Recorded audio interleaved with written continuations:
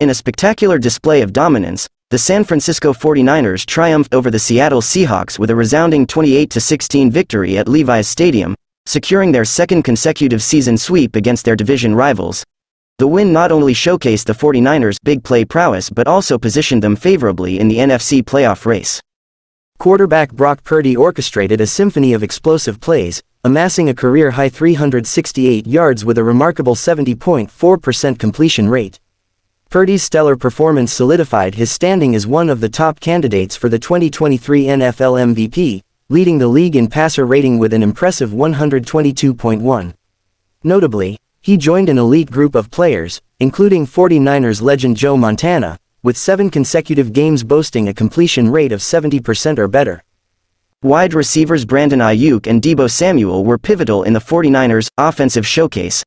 Ayuk's 6 receptions for 126 yards propelled him over the 1,000-yard mark, a feat not achieved by a 49ers wide receiver since Anquan Boldin in 2014.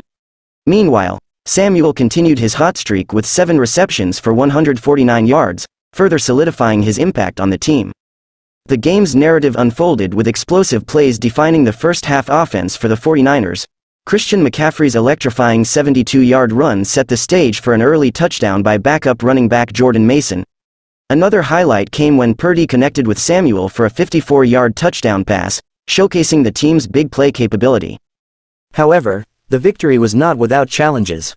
The early exit of top cornerback Charvarius Ward, sidelined by a groin strain after just 4 defensive snaps, posed a defensive setback.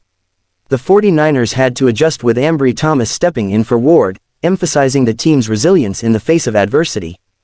As the 49ers celebrated their 5th consecutive win, attention turned to their playoff positioning.